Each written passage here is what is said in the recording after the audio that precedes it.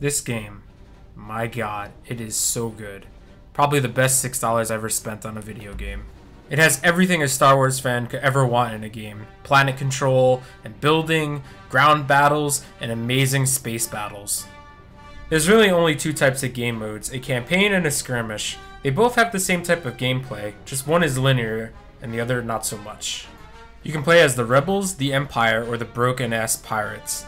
In skirmish mode, you pick the faction you want to play as, and you just take over the galaxy however you want.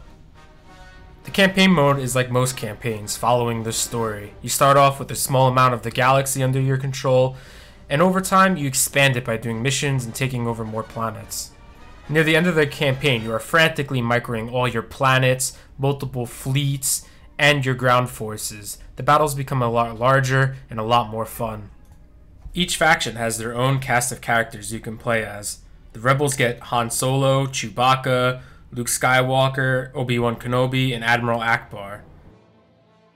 Although the Empire gets less heroes to use, the quality is much better. They get Boba-Fett, Tarkin, Darth Vader, and old Palpatine himself, as well as some others.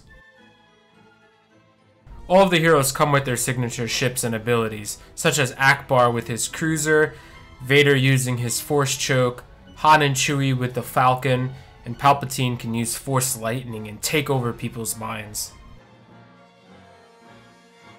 Some of the heroes can only be used in the ground battles or in the space battles, but a few can be used in both. For instance, Han and Chewie, they could be in their Millennium Falcon, shooting down TIE fighters, fighting the Empire in the space battles, or on the ground, taking over enemy vehicles and using EMP bombs to disable them. The ground battles, although fun, aren't as good as the space battles. If you're playing versus the AI, they tend to just throw everything they have at you, with no real strategy involved. I found that playing as the Rebels, you could cheese the AI just by spamming the basic infantry and rocket guys. They're able to take down pretty much everything that they have, from stormtroopers to AT-ATs. This even works on the Empire side with stormtroopers. You can even use the AT-ATs to spawn infinite amount of troopers.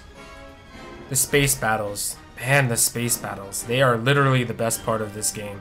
Being able to fight using large fleets containing some of the best spaceships, such as Star Destroyers, Mon Calamari Cruisers, X-Wings, Y-Wings, TIE Fighters, and even the Death Star. The game could honestly just have been space battles without anything else, and it would still have been a fantastic game.